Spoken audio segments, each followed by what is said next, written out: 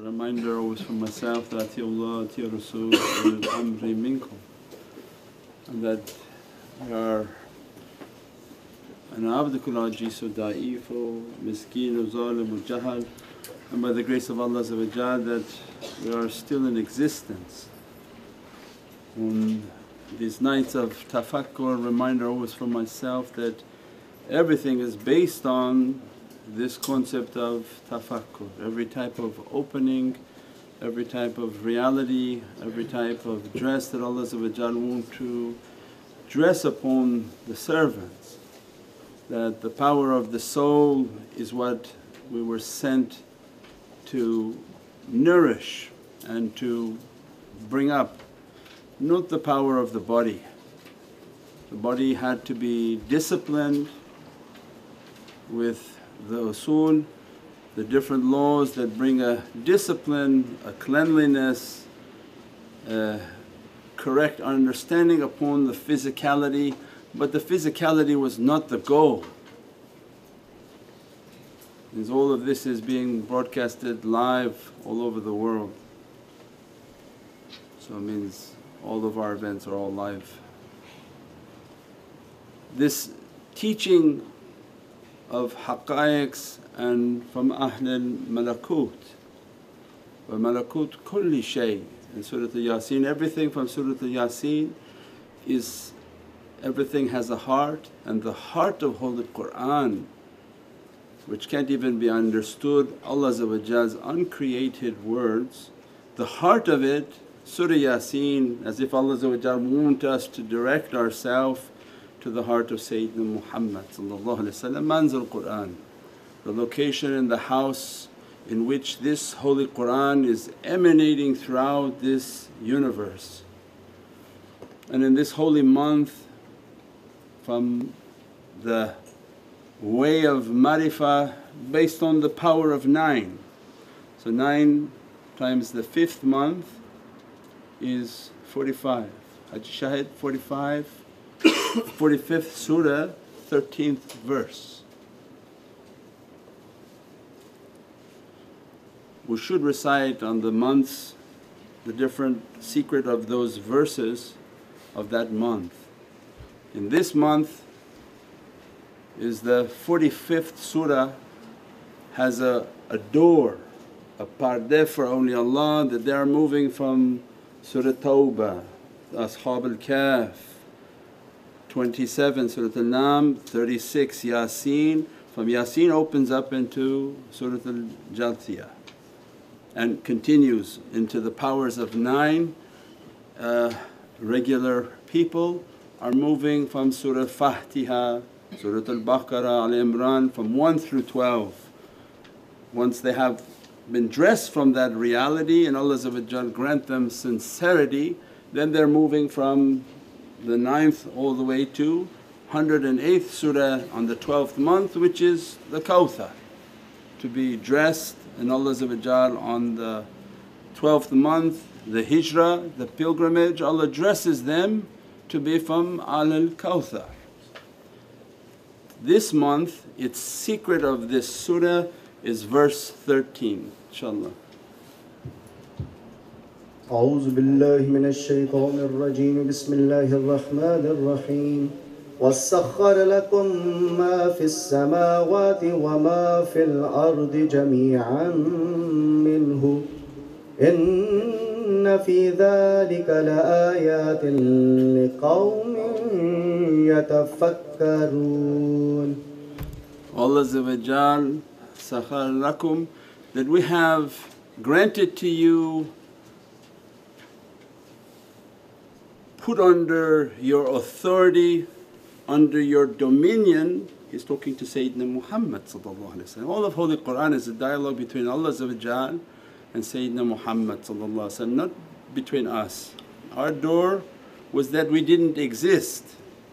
If you came through the door of non-existence, then when you read Holy Qur'an, this is a secret dialogue between Allah and Sayyidina Muhammad. And Allah stating in this ayatul kareem that we have subjected to you everything, everything from my earths, everything into the sama, means everything in the paradises, every angel in the paradises, Bayt al-Mahmur in the paradises, everything you can think from these galaxies, these universe, and then Allah give the all-encompassing lock on a contract, Jami'an. Jami'an is the finality of the contract. In case somebody came back and said, Ya Rabbi, not the souls. No, Allah said, no, wrong. I gave the heavens, the earth and anything in between them, we have subjected to you from Him. So if anyone wants to know who gave it, Allah clarifies, minhu, that we gave it. We have subjected, you are the sultanate, this is your sultanate. Otherwise what's the purpose of being a king and have no kingdom? This is the month in which they're moving from the heart of Surah Yasin, dressed by the heart, dressed by the fountains and the flowing lights of Holy Qur'an which are coming from manzil Qur'an, from the center of the heart of Sayyidina Muhammad into this surah where Allah is dressing that everything is under your authority. None know it but ahlul tafakkur, because it's not something you're going to understand in your physicality. In your physicality and in our physical practices, we are so concerned about our self and our relationship and everything about the me. The Turu come and teach that you're not important. If you annihilate yourself, La ilaha anta subhanaka inni kuntu minal zalimeen. If I truly believe, Ya Rabbi, that your greatness and I'm an oppressor to myself, I took a path in which I'm nothing, I'm nothing, I'm nothing, Ya Rabbi. And then that was the path of tafakkur. We'll repeat because you never know when somebody hits into their heart, even after years of hearing that word, that it's not about you, it's not about me. When I say you, I'm talking to myself always. It's not about me, I'm nothing. I have no treasure to receive, I have no station to receive, I have nothing, nothing, nothing. But Allah sakhar lakum. Allah said, I have given everything to Sayyidina Muhammad. If you can achieve an understanding and practice the way of nothingness, then your journey begins in the heart of Sayyidina Muhammad. And that is the Khanzallah, that is the treasure of Allah, that is ulum al-awwaleen wa akhireen, ilm al-laduni wa hikmati bih salihin. All of that is the reality of Sayyidina Muhammad, what they call Nur Muhammadi, Haqiqat al-Muhammadiyya, the highest levels of haqiqat. All other knowledges are nothing in comparison to that knowledge. That reality requires us to be nothing. So it means then the tafakkur comes in our life to teach us, I'm nothing, I'm nothing. If I truly believe I'm nothing, that everything about myself I'm nothing, Ya Rabbi, let me just to reach a state of my nothingness and to be dressed by that light, blessed by that light, to be in the presence of those lights, then that whole reality begins to open. You will be with whom you love. Ahlul fikr, they don't like that hadith. They probably try to say it's daif because they think everything they're going to achieve is through their efforts. That they're going to pray and it's going to impress Allah. They're going to pay and it's going to impress Allah. People don't want to give $100 and they make 30,000 a month. And then they say, we're having hard times. You know, the people out there making extreme amount of money and they don't want to give anything. And could you imagine you're going to approach Allah like that?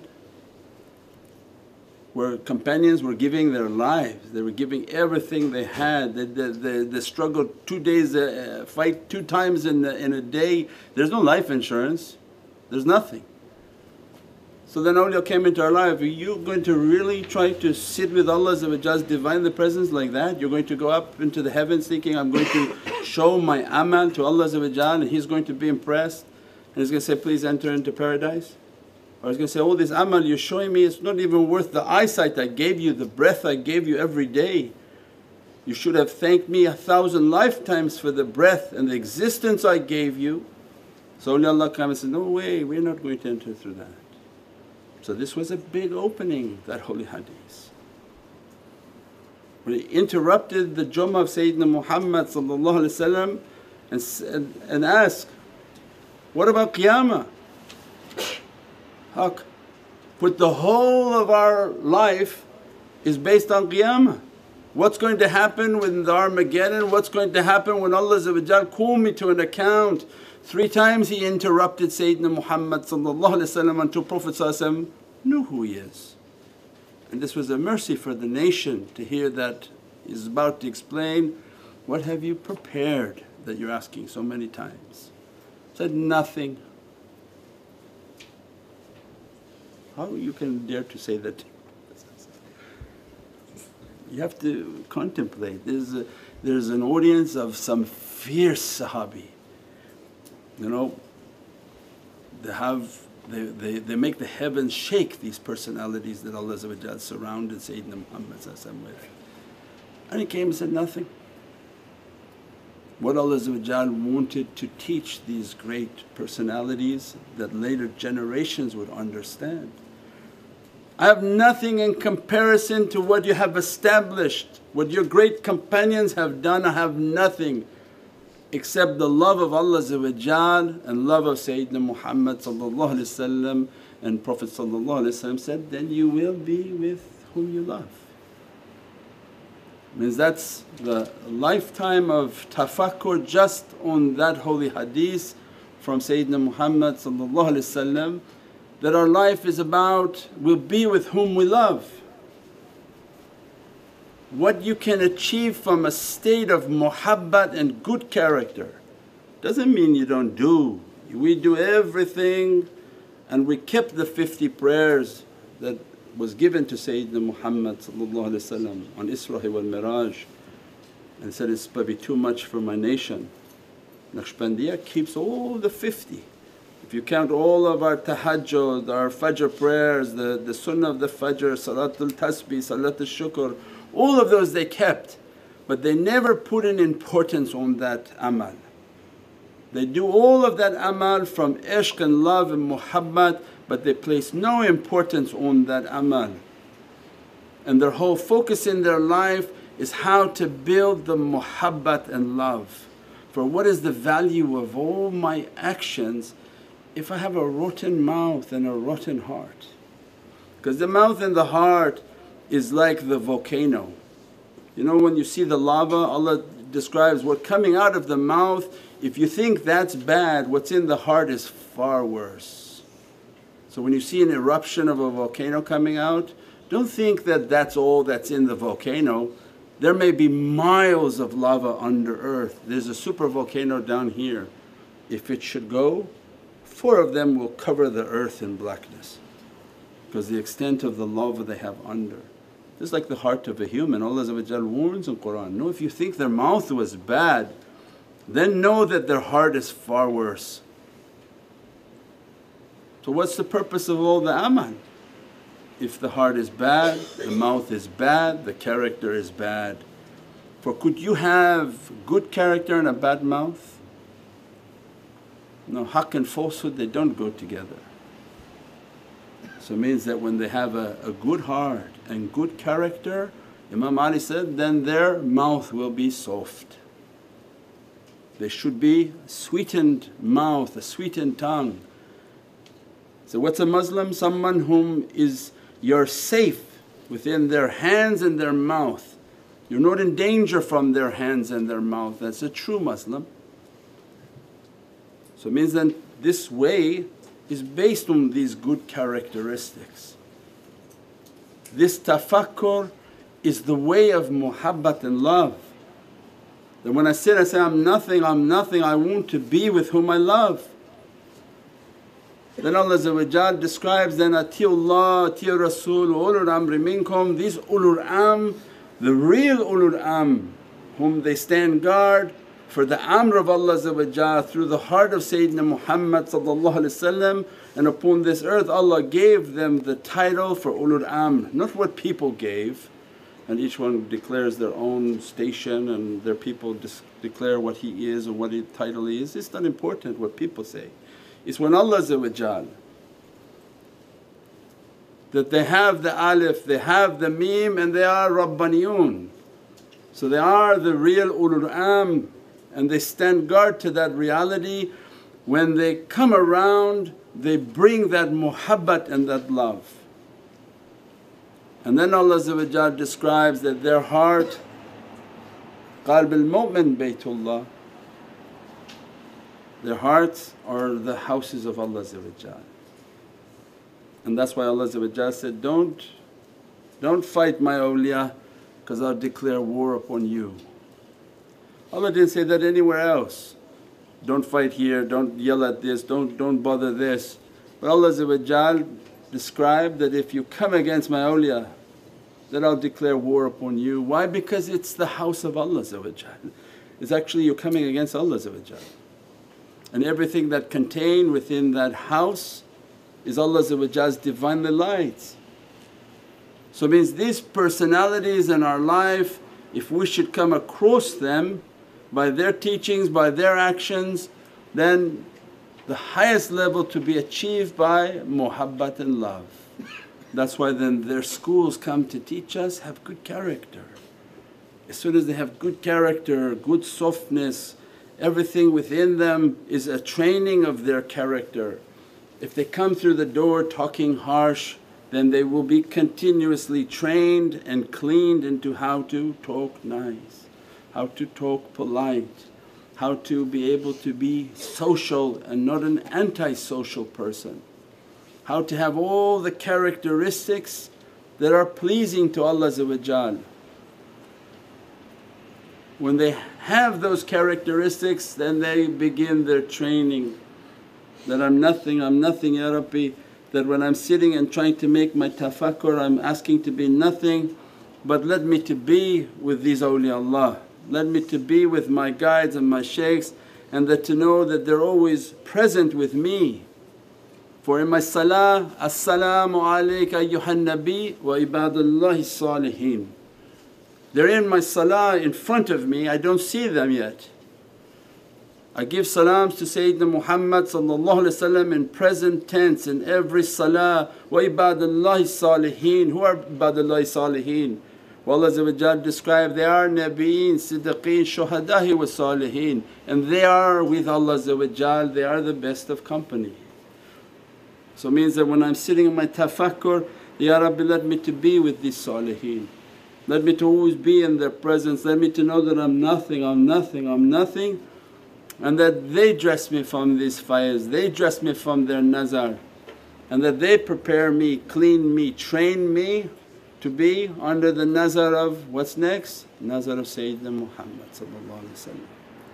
Their job is to bring the tarbiyah and the good characteristic, take away the wildness, take away all the bad characteristics, so that to present you to the presence of Sayyidina Muhammad. And then their tafakkur opens and they find themselves always in the presence of Sayyidina Muhammad. Out of their ihtiram and their respect they bow out of that and feel a shyness to be in that presence. So means then there's a system in which they train, you make your tafakkur, train in the tafakkur, show that you're nothing, show that you have the best of manners. When that begins to open and Allah accepts that sincerity, they begin to feel the presence, they feel the energy. They understood that it's nothing, that that light coming into them is dressing them, because those servants have from Allah's hearing. That's hadithul Qudsi, that's when all these hadiths they come together. When my servant approaches through voluntary worshipness, I become the ears in which they hear, the eyes in which they see, the breath in which they breathe, the tongue in which they speak, the hands in which they touch, the feet in which they move. When Allah dressed that servant, he begins to dress upon the light of the one making tafakkur. As soon as they sit for tafakkur and contemplation, when Allah finds that their character is good and they're sincere and they have istiqam, that they continuously practice, they're firm in what they want to achieve. This is the greatest jihad. It's not a jihad you hit the store one time and all the walls come down and you pillage and take all the treasures. Prophet described this as jihadul akbar. These were two companions who were fierce in battle. This battle is far greater because every day you work and you feel nothing's opening. And you feel nothing's opening and Allah pushing you until the day you want to quit, that may be the day that it's supposed to open. He wants to see, are you a quitter? Then quit. There's 10,000 more lined up to come in. If you go to the point you think you're going to quit and say to yourself, I'm never going to quit until I'm dead in the grave. Then they swing you around like you're on a rope of a helicopter, swing you and to shake you. Say, get off. You say, I'm not getting off. They say, get off. You say, I'm not getting off. And then they swing you a little more. That's the imtihan in life. Allah is not in need for anybody to do this. He's not in need to grant you the heavens. He's not in need to grant you spiritual vision. Say, I'll make you see what no one has seen, I'll make you hear what no ear has heard. Because each wali has a gift uniquely from Allah in which they feel they're the highest level of awliya. Because it's so unique and personal from Divinely Presence. And other awliya come to teach them, no, they're still a lot higher. Above every knower there's a higher knower. But Allah is not in need to give this. This is a mandatory to give it. It's from us to be firm, to be committed and to continuously struggle against ourselves. Nowadays is coming in which difficulty will be immense upon earth. If you think that you can get your guidance from your physical eyes, it's not going to work. What's going to come to the physical eyes is horrific images. Do you think your ears from what you can hear on radio or not hear on radio anymore will give you guidance? What is it that will give you a state of assurity? All the money that you saved up and paid off your mortgage quickly is not it's not going to help you. And that's why at the beginning in Surah At-Tawbah was the first gate. Everybody should go back and read Surah At-Tawbah. At the first gate Allah says, we buy from you your dunya and we give in exchange your akhirah. There is a bargain and a transaction that has to be made. If you're holding your dunya and think you're going to grant all of the akhirah, Allah clarifies, no, we buy from you your dunya. They're going to take it, they take everything away and they give you in exchange your akhirah. If Allah want to give it back at another time, that's Allah's prerogative. So they don't hoard up everything thinking it's going to be forever. The world is coming to an end, the bargain has to be made, faith has to be shown. Then Allah said that these ones are sincere. They believe that all these difficulties are coming, they believe in this belief and they want their heart to open. And they're practicing the best to have good character no matter how much they're bombarded with difficulties, how much they're bombarded with testing and backbiting and gossiping, they remain in good character inshaAllah until Allah's rida and satisfaction dresses upon them. At that time they understood that dress comes upon them, they understood I'm nothing. When they're nothing, the dress of these awliyaullah begin to dress them. They hear from that reality, they see from that reality, they breathe from that reality and they speak from that reality. They speak words that nobody speaks, not because of them but because who's behind them. Those souls behind, when you efface yourself into nothingness, their tajalli and their reality come into that insan. They're merely like a hollow shell, like a rent-a-car. The rider is the people of haqqaiq. That's why that they would say for Sayyidina Jalaluddin Rumi, don't worry about the nay, don't worry about the actual nay, but you should be concerned is who's blowing through it. Means I see this person doesn't size up to me as anything, that's not your concern. What you should be worried about is who's behind that person, who talks through them, who sees through them, who hears through them, whose hands support them, whose feet are under them. Because they're just a reflection of that reality.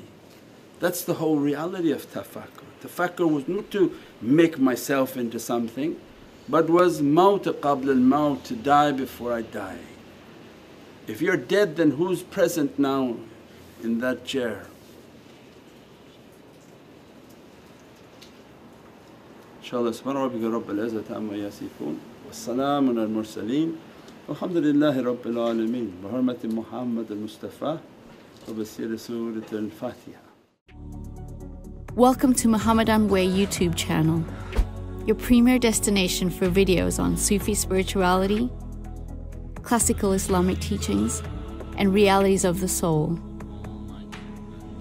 With a library of over 1,000 videos and new titles uploaded weekly. Join us to discover true meaning and inner peace in our often troubled world. Click the link now to subscribe.